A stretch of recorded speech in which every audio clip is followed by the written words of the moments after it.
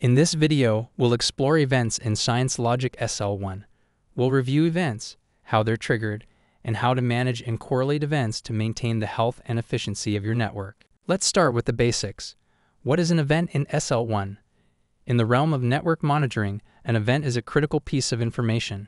It's an alert triggered when specific conditions are met, signaling various scenarios like server downtime, high CPU usage, or communication failures. For instance, if a server goes down or a device exceeds CPU thresholds, SL1 generates an event.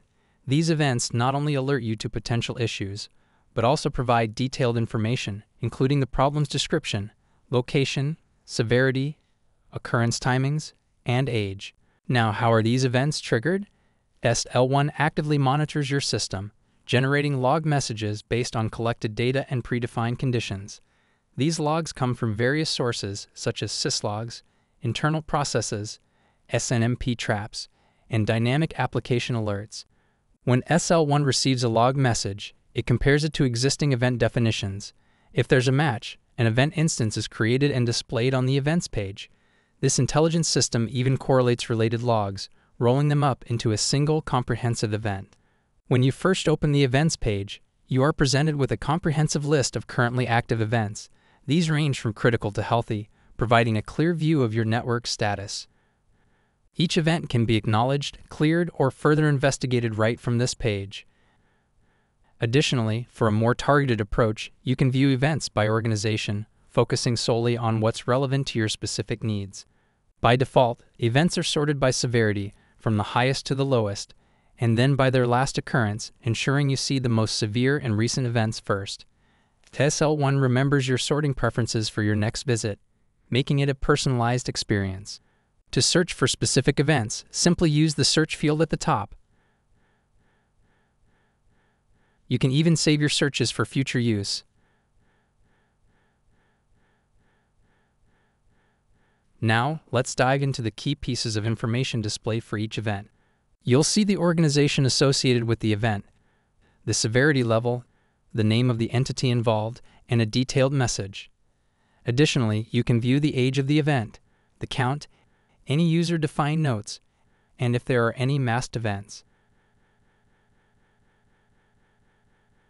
Masked events are particularly important as they group multiple occurrences on the same device, allowing for a cleaner and more consolidated view. Managing events doesn't stop there. SL1 provides you with tools to filter events by organization, service, or severity, enhancing your ability to quickly identify and address issues. To filter events, simply select the desired criteria from the View menu. You can choose to group events by organization or service, and then refine further based on severity, represented by intuitive color codes. Remember, red indicates critical conditions, orange for major, yellow for minor, blue for notices, and green signifies healthy states. Exploring additional data about an event is just as straightforward.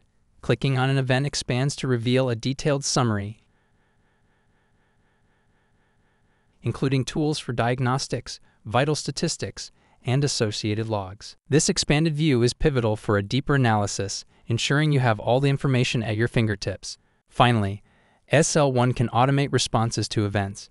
To view these automated actions, simply click on the Actions button for an event and select View Automation Actions. Here you can review the history of all actions taken in response to the event, including the time executed, the policy triggered, and the action's result. In summary, events in SL1 are vital for effective network management.